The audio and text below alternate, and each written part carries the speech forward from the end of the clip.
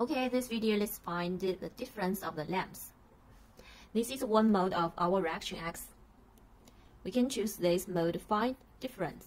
It means you need to find the different color quickly. Let's press this button.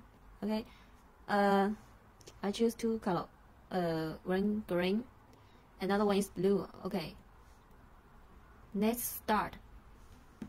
You can see only one lamp color is different, and that's blue. This time it's green. Okay, blue, blue, blue, blue. Yeah, only find the different color is okay. Actually, when you use it, you need to put the lamps far away. Don't put them together. That's not good.